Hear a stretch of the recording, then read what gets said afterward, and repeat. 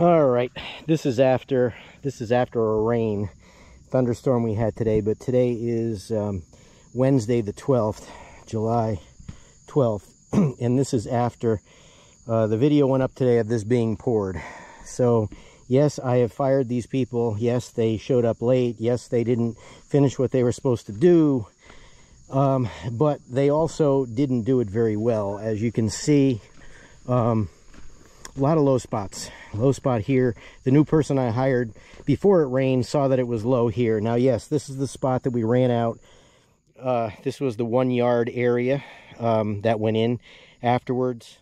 So, but it wasn't that long. It only took a half an hour to get that there. So they had 3 guys and they were all like doing the pouring, which they did not need to do. They could have been placing dowels. But this is a low spot right there. You could clearly see it. By that time, I don't know why they were tired. It didn't even take 2 hours to pour this. So low spot here, there, big low spot over here. You can see all the water. And somebody would say, well, you know, if the water just runs in there. Well, if the water ran in there, it would be level everywhere because water levels itself, right? That's how water is. So if this was level and there was all this water, you'd have water everywhere in here. So this is clearly a low spot. And look, if you want me to stick my finger in there, I'm up to my first knuckle right there. I mean, first knuckle. So that means more mortar has to go in there. It's not really the idea. Plus, mortar isn't free. And the idea is this should be level. And somebody asked, now this is not the way that I do it. I do it with, when I do it myself, I dig the whole thing out and I put forms in and then I backfill afterwards, because then you can put your curtain drains in and all that other good stuff that goes along with it. Where here, it has to be dug back up against next to the footing. Footing drains here, or curtain drains, are not as important here, just because there's not going to be a floor inside. It'll be stone. It's not like if you were going to have a floor, it'd be important, but it's important that it be level. And the way they do it is, is they take some, this is number 4 rebar, 1/2 inch rebar. They cut it like 16 inches and they bang it down to a foot, and they put the laser on top of it and they bang it down until, you know, they hit it. But they only do them like every 4 to 6 feet. So there's a lot of space in between that it can be off. And then, you know, leveling it side to side, they're just doing it by eye. And clearly they don't really care. You know, like I said, this is not the way I do it. I had to kind of get used to the way that people do things down here when I have to hire somebody, because it isn't the way that it's done. They do not have the building skill that we have. I say we. It's not the end of the world, but it's not right. And, you know, and they could say, well, you know, it doesn't matter. The masons, the block layers will make it up. Okay. Well, you could say the same thing. If you make the foundation out of square, me as a carpenter, I can build the building square no matter what I've had to do. Like on one job I had to do like, I don't know, 20-30 years ago, I had to build a wall out of 2x12s because it had to hang over so far on one side and then the other side in order to make it square, because the person who did the foundation, and I didn't hire the person, it was the homeowner who had done it, you know, had hired them. So yes, I can make what I have to do after that, but is that right? I mean, the foundation person should take pride in what they do, and they should want their job to be perfect. Just like when I do something, when Chris does a job, he wants it perfect. When I do something, I try to make it as perfect as I can. I mean, nothing is perfect, but you try to minimize the imperfections, so to speak, and especially when you're getting paid. So again, they are fired. New person is hired, and they should be starting, today's Wednesday, I believe they'll be starting on Monday. Depends on how fast I can get the block that I want. Like I said, I never even wanted to do this in block. I wanted to do this poured. There's all the foundation forms that I have right there. They have no idea what those are down here. Not a clue. They look at you like you got 6 heads.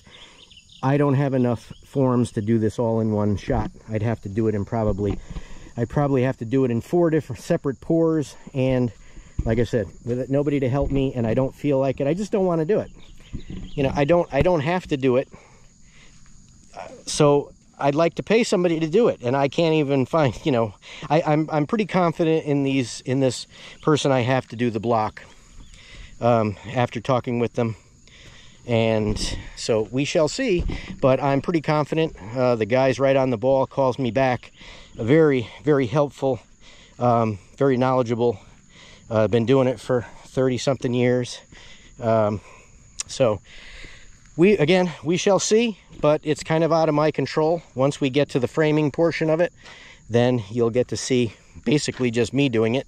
Though I am going to hire somebody when we go to set the trusses. I usually don't use trusses. I usually stick frame everything, but I cannot do this size stick framed by myself. Plus, you know, I'm getting old. Not old, but I'm going to be 60, and I'd like to live to be 61. So I'm going to hire a couple people to help me, but most of everything you're going to see after this will be me. So then you can only yell at me, and I don't think I'll only yell at myself. So all right, that's enough of a rant on this. So let's get to, I don't know what video this is going to go to.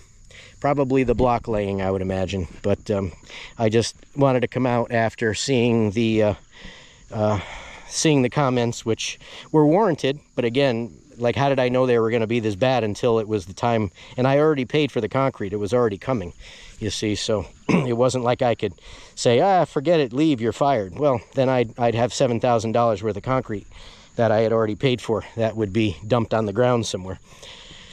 Oh, the joy. This will be the last thing that hopefully the last thing that I build, at least the last thing that is of this scale. So we shall see. On with the video. All right, so as I talked about earlier, they left all the dirt they dug up inside, which I need to have for my crawl space. That's why I have a 4-foot crawl space, is because I want 4 feet of crawl space. I don't want 3 feet of crawl space or 2.5 feet of crawl space. So I'm going to get that out, and I think the best place to do it is going to be here on the low end. I'm going to bend over a couple of rebar that are there, and then I can just come out and dump it. I can dump it right over there, and because I'm going to need to fill back in. I'm going to need, well, right here, this will all be filled back in. The porch, that's the porch right there, that'll be filled back in. The back outdoor kitchen area, that will be filled back in. So I can't really dump it over there now because it'll be in the way, but I'll keep it close with this stuff. So that's what we're gonna do right now. All right, we gotta bend it over 2 of these. I think 2. One is gonna be tight. Let's see.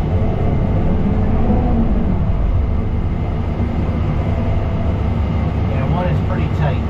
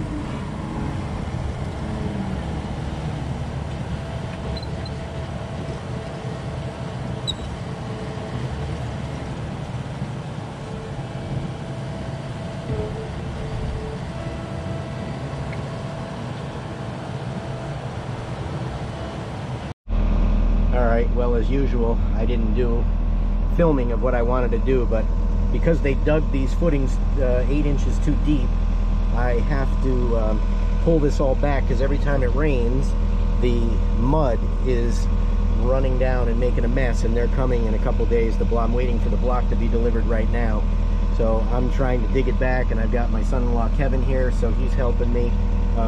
So better late than never for me to turn on the cameras. He's setting up the tripod now.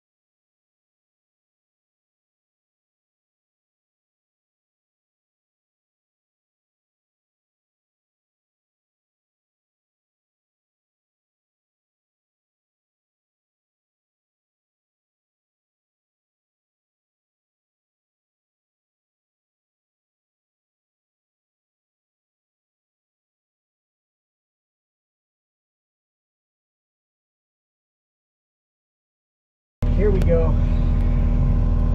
Kevin's setting up the tripod now, so I'm just going to pull this back. I'm waiting on block to come, so I want to get this done because Monday, today is Thursday, they are coming on Monday, and I have to have everything ready. I want to have everything ready, so.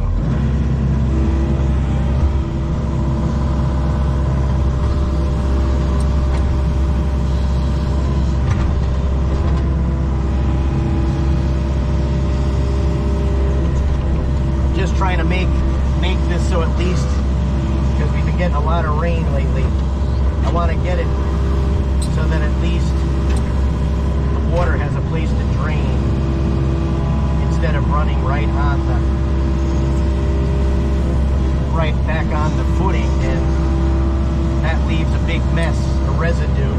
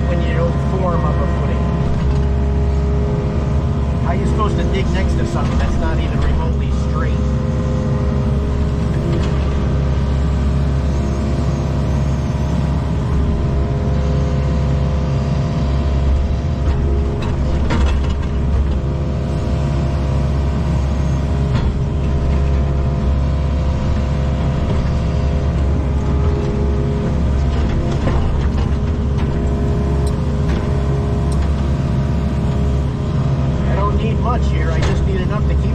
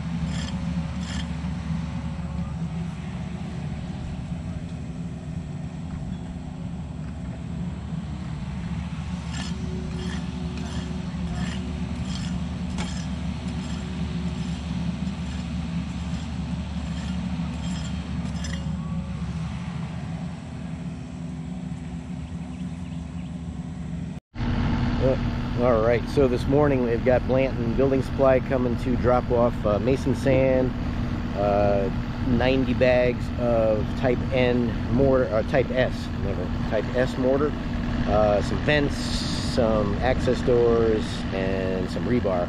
So I got the skid steer here so I can put the pallets in the shipping container, and everything else can be outside. So we'll get a drone shot. My son-in-law Kevin is here, my drone operator, so we'll get a drone shot of them delivering that, and tomorrow we get the block delivered, we'll get that as well.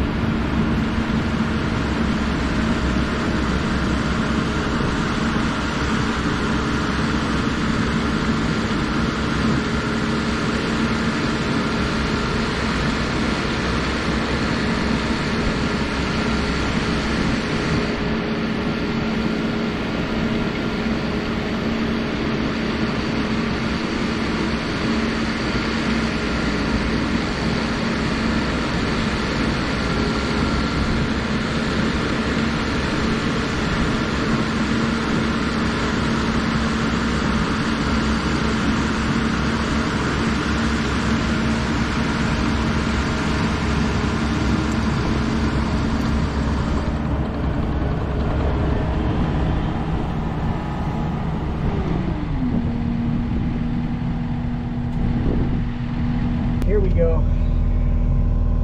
Kevin's setting up the tripod now, so I'm just going to pull this back. I'm waiting on block to come, so I want to get this done because Monday, today is Thursday, they are coming on Monday, and I have to have everything ready. I want to have everything ready, so.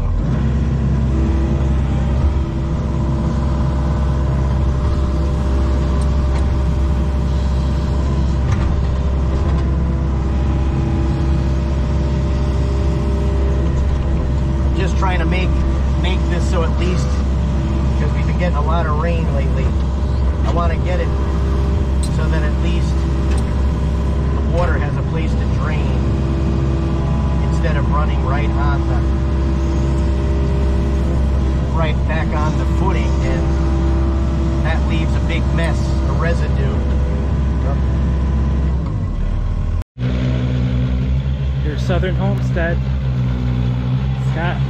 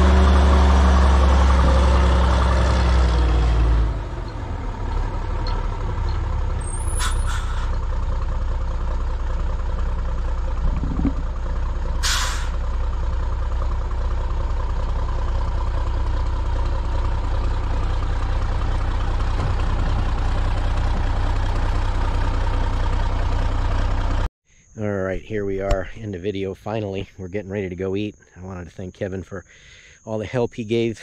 He cleaned off all the footings that they screwed up. I dug them back, as you saw. So I totally changed what you saw in the beginning of it, where it was 10 inches too high inside. I didn't like that because that's going to cut down on my headroom, or I would need to run another row of block, which is about $4,000. So there's no need to do that. So I used, as you saw, I used the Yanmar with the grading bucket for just making sure no water would go in. It's all cleaned off now. Of course, it's raining as I'm doing this. Slick this up. It's all compacted. That dirt has to stay in there because that all gets filled back in. That is an outdoor kitchen, and this is a front porch. So the next thing that you will see will be the block. They're coming on Monday, and by the time you see this, they'll probably already be done, but they're coming. Today is Thursday. So all right, so as usual, thanks for watching. Catch you on the next one, and I think I'm gonna have a bonus at the end of this one, so make sure you watch it.